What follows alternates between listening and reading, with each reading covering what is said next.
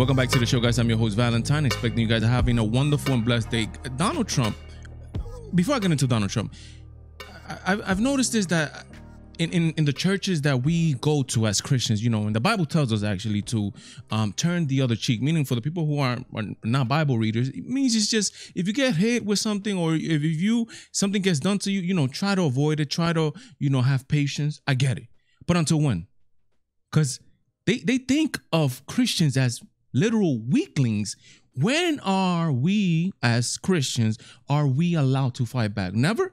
Are we just there to just literally just get taken a beating constantly? Take it on the chin, take it on the chin, take it on the chin. Never say nothing, never do nothing. Because I don't know, it seems like we are we afraid as Christians? And Donald Trump was in this his first town hall, Fox town hall, and they asked him, I know they were referring to him, but they made it try to, that person in the audience who asked it made a almost a politically correct question. It's like, in the era of insult politics, is it possible that we are able to, cross the bridge on the other line and not have to resort to insult politics? And Donald Trump's answered him in Donald Trump fashion, and I think it's true for us even. Stop taking it on the chin constantly, because if not, these evil people will think that you are a weakling. Trump, this is from Christian Headlines. Trump, you can't turn your cheek when attacked as president, or you'll lose. I mean, let's go. President Trump suggested Thursday that if he turned the other cheek in the political world, he would not be in office. Trump participated in a Fox News town hall and addressed several issues, including the coronavirus, the economy, and foreign policy. But two questions from the audience related to the political divide and his inclination to hit back on Twitter and the media, and when attacked, sparked an insightful response. Insult politics, a man in the audience told Trump, have become a staple of this political environment, right? Political environment, meaning him, right? Amongst others, because Democrats do the same thing too. Could there be a way that we can deliver your message without the controversial rhetoric and with efforts to reunite this country during this divisive time?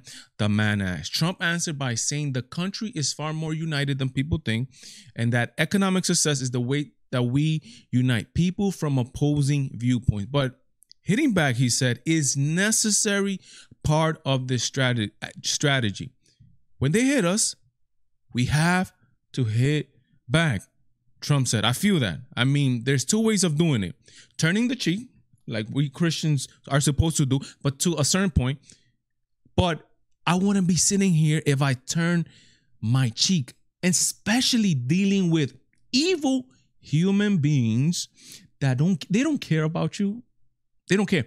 They literally want to destroy you. Until when are we as Christians gonna just keep turning the other cheek, and they're coming for everything, while we turn the other cheek and we're at our pews sitting down and glory to God, and we are just being overrun out of a country that was established, whether you like it or not, under biblical principles, and they're coming for everything. They're coming for everything. We get hit so hard, he had it, and we have a media that is, to a large extent, is a part of the Democratic Party. It really is. It's terrible. It's unfair. It's called fake news. I call it fake news. We have to fight back. If we don't fight back, we won't be a fan. You won't be a fan of mine very long. But I appreciate the question. To me, that makes perfect sense. When are we gonna? The question. You read the Bible, right? You read the Old Testament, right? And it goes from war to being warriors, to defending. And to be honest, I really don't see that spirit in modern church today. I really don't. I see other type of spirit. I see a very weak spirit. I see a spirit that is scared to speak up about what you believe. Yet this other real small minority are waking up, or not waking up. They are wake up, and they're very loud. They're very vocal, and they do what they have to do. Meanwhile, you are just sitting on a pew in church. Guys, what do you think about this topic? Remember that this channel is absolutely nothing without you guys.